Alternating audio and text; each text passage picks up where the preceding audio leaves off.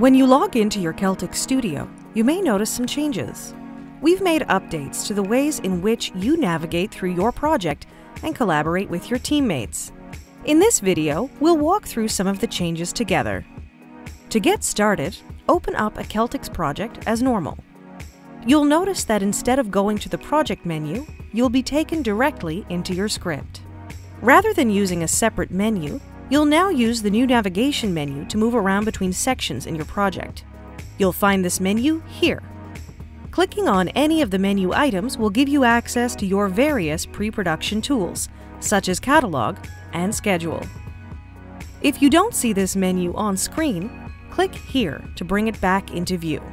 When you're finished, clicking anywhere outside of the menu will hide it once again. At the top of the navigation menu, you'll notice a new section of your project called Team. Opening the Team page allows you to easily view all of the people who have been added as collaborators on your project. If you need to add a new person to the team, use the Share button here. You can enter their email as well as send a note to accompany the invite. The standard permission setting for sharing a project allows the team member to edit all documents. Now, there are more options available for you to create custom permission settings. To do that, click here. You can now choose which elements of a project you'd like the team member to see by clicking here. Using the drop-down menus, you can also set different types of access to each element, such as edit, read-only, or tagging. And that's it!